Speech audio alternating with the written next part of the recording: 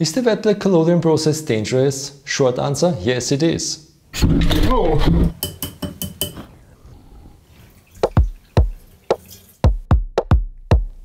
Long answer, also yes. But if you work with the right safety measures, you can lower the risk a lot. So let's start with ether. Ether is like an explosive if it comes in contact with fire. Look at this video here that I linked to, where some guys ignited ether. It's crazy how it looks like, so be very careful. When you get a fresh batch of ether, mix it immediately with alcohol so it's more stabilized. You mix it anyway with alcohol for your iodizer, right? And also wear a proper mask because it's bad for your liver if you inhale too much ether and alcohol. And ether is heavier than air, right? So it sinks down to the ground and you won't smell it there anymore. So work in a well-ventilated area. It's pretty easy. Open your window, open your door, and have a well-ventilated area. That's all I can say to that. Cadmium. Cadmium is carcinogenic and can cause cancer. That means if you use a collodion formula that includes cadmium, wear a proper mask, wear safety goggles and wear gloves. And if you mix cadmium, just immediately dissolve it in water so it can get airborne. And get your blood tested twice a year. It's pretty easy, that's what I do. I get my blood tested twice a year for cadmium and for my liver and all other stuff. And I'm all fine because I work with the right safety measures. Silver nitrate.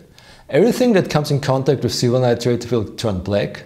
So wear your safety goggles, protect your eyes because you don't want to get blind. Everybody has such beautiful eyes and protect them.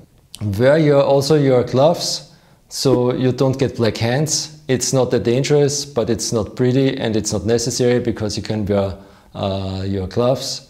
So that's easy. For gloves, use gloves like this one. They are made of nitrile, I'm not sure how you say that in English. They are acid resistant. Silver nitrate or a strong vinegar cannot go through your gloves. Don't use any with latex, use nitrile gloves. If you're finished with your shooting, wash your hands and change your clothes. It's pretty easy to do. If you travel with the chemicals, like on an on-site shooting, be sure to use a proper case that has protection. I have a sealed case where I don't smell any ether through it. It has forms in it that protects all my bottles, looks like that one. And then you're safe also when you're traveling with your car. Another very important thing, please do a proper disposal of your chemicals. I'm pretty sure where you live there's a place for chemical disposals. Just go there, bring your chemicals there and let the pros there do the disposal for you. Don't let anybody tell you different. Don't drain your chemicals down the sink or somewhere else. It's really bad for the environment. Don't do it. And now enjoy this beautiful process, be safe and enjoy it until you're very old like me. Until you're very old like me. Or something like that. So there's one more thing. Since now you can book online workshops in my studio. That means I bring you virtually into my studio. You get all the information you need.